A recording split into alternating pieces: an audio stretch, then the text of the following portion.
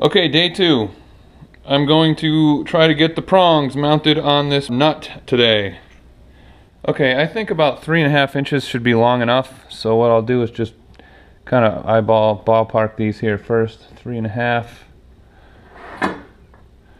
And then we'll go a little more than that on this one, 3.5.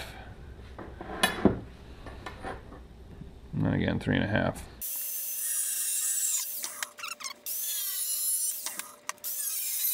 Okay, so I've got my 3 pieces, and the next step is to go on the lathe and put the points on these. Alright, so I've got my lathe set to about 11-degree angle. I've got the piece chucked into the jaws, and now I'm just going to do this, gradually get this 11-degree angle in here. So let's get this up to our stock, crank this in a little bit, and we'll take it slow and see how this goes here.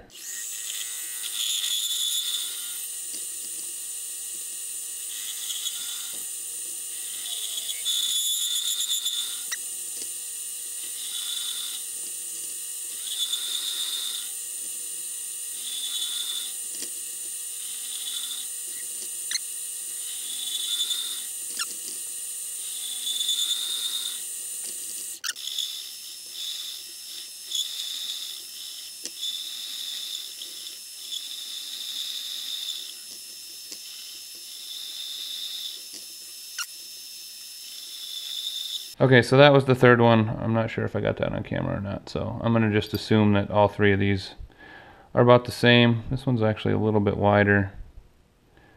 I actually might throw this one back in and give it one more hit on there.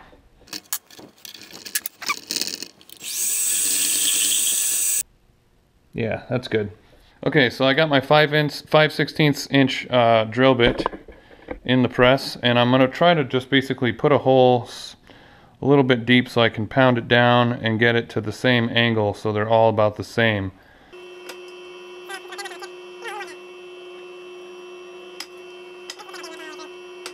So that means that's going to be the straight part and that'll be the bent part. See where I'm going with this? I'm just going to try to pound it down. That's going to go in all the way through till it hits the anvil.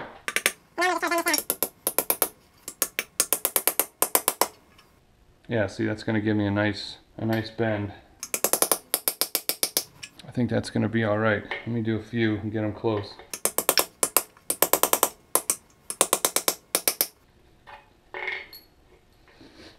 I'll come back and make sure they're all the same in a second.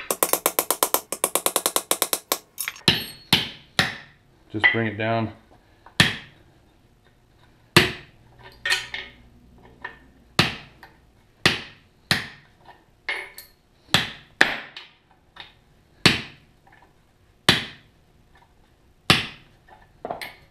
As long as they're all equal, it's actually pretty damn good right off the bat. So I mean, obviously I'm going to trim these all so they're the same, but I think that's probably what I want. I don't think you want a full 90-degree on them. You want it to spread out a little bit. I don't know, maybe a couple. Yeah,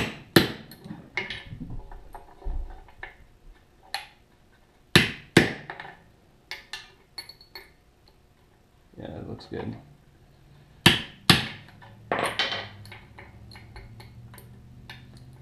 It's about as good as I think they need to be. As you can see, if I can get these lined up just right, they are all the same angle. They're all even. Take my word for it. I think the next thing to do, just so I can do it precisely, is take the shortest one and mark the others based on that, and then just grind it down so I can do it a little bit at a time. And for that, we'll go back to the grinder. That's how much I need to take off, approximately.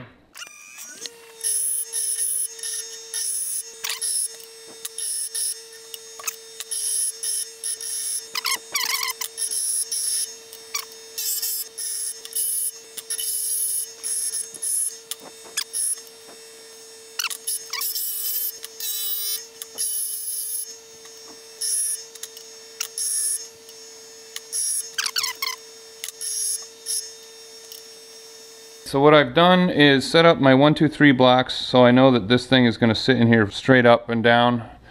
And I got these two nails under here which give me just enough height so it centers it in the middle of the bolt nut rather than being up or down against the flush against the floor. It's directly in the center of the nut. I've got this in here just to kind of keep it together with that for now.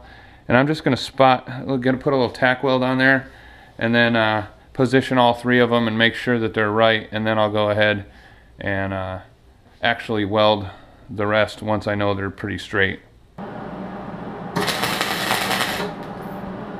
Yeah, not too bad. I'll rotate this one. Yep, that looks good. Put another one in here. Clamp it down.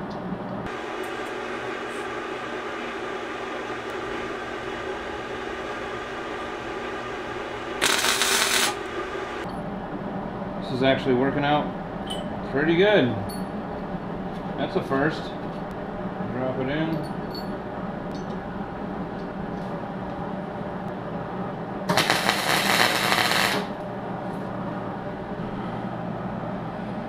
That is pretty nice, hey? So, in context,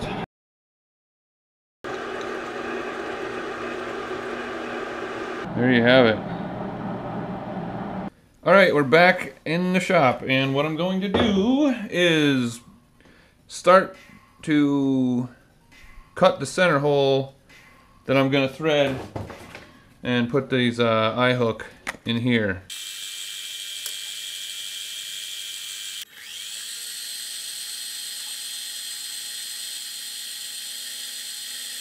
I've got a good hole started. I've got a brand new drill bit and a brand new tap here for the for this threaded 24 1/4 inch thread. Yeah, 20. Wow. Anyways, I'm gonna just mark this drill bit so I know about how far I'm going into the hole here.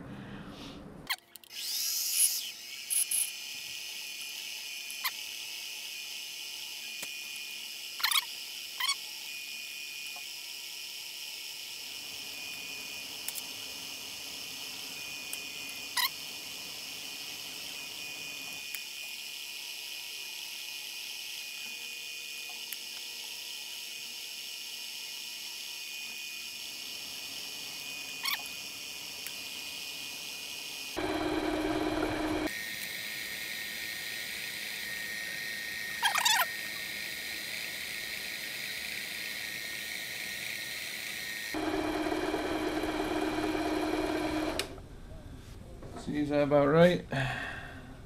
Yeah, perfect. Just gonna hand feed it.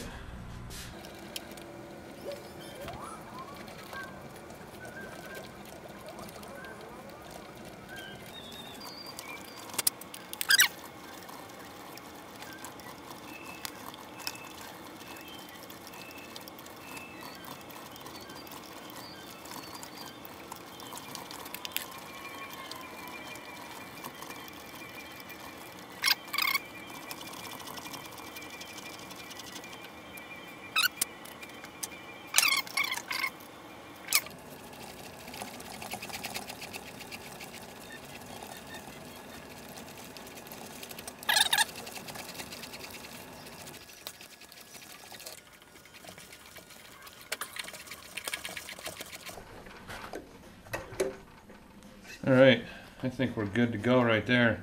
But my idea was also to be able to throw this like upside down and use it like a little mini tripod and have a 1/4 inch sticking out. But what I'm going to do is just drill through the side now and have another hole so you could actually put rope right through it. That way there's no eye bolts or any of that to break. It'll just be through the shaft, and I think that'll actually be more secure should you actually decide to hang something off of this, which I wouldn't recommend a person doing to themselves, hanging off of this, but go through this bad boy.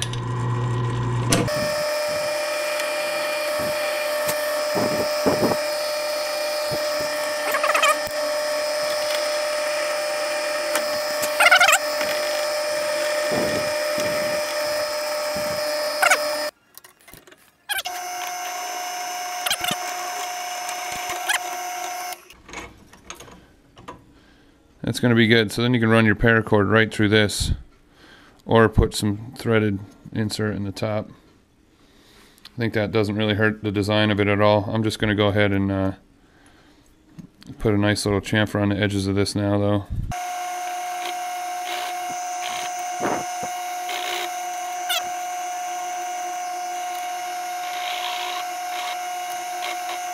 Alright, now I just got to smooth it all out, polish it down, and see how that goes. I'm going to just try to finish this up while I still got some battery power left.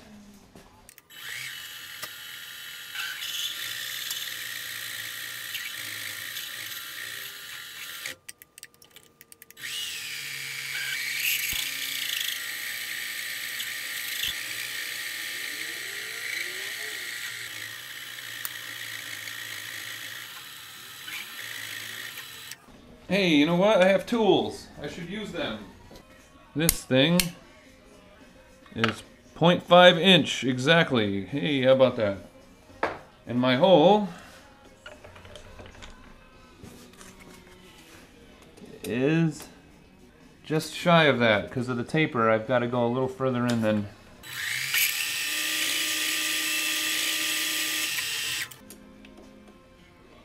I think I kind of want it to stick out just a tiny bit. I think we're there.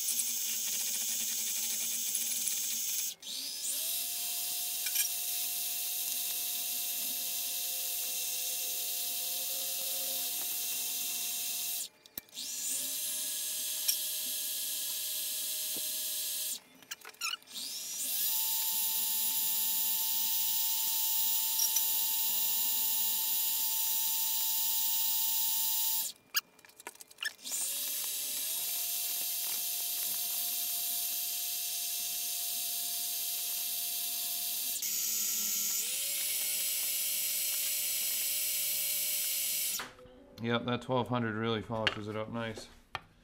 Good enough. I mean, this is the tip of a grappling hook, so it doesn't have to be perfect.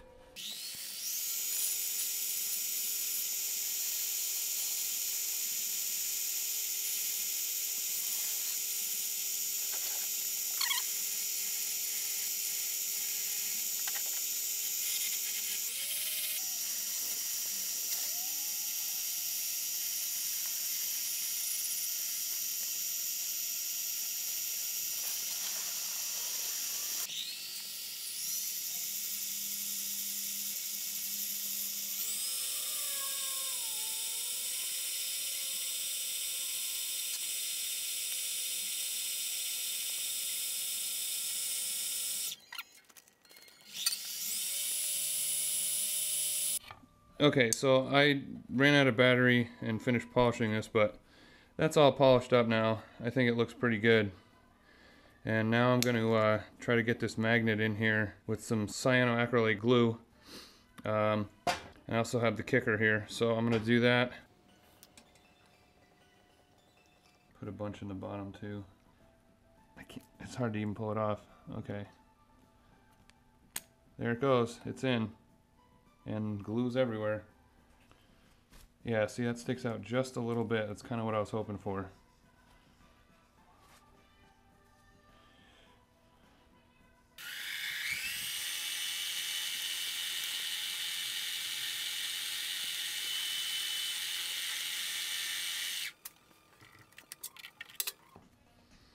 And then there's this.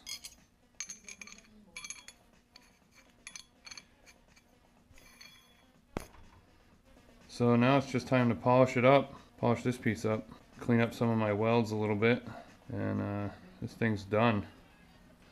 And then I'll also have this piece that can go in here, should I want it.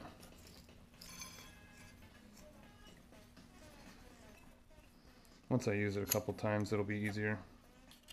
There it is, now it's in all the way. You can see it goes through the hole. Sweet. You can always use it with the paracord through here anyway. It's also a 1/4 inch. So you could put it has options this way. There you have it. So I think I'm just going to add a little more metal to my welds just so I can actually grind them down and make it a little bit smoother.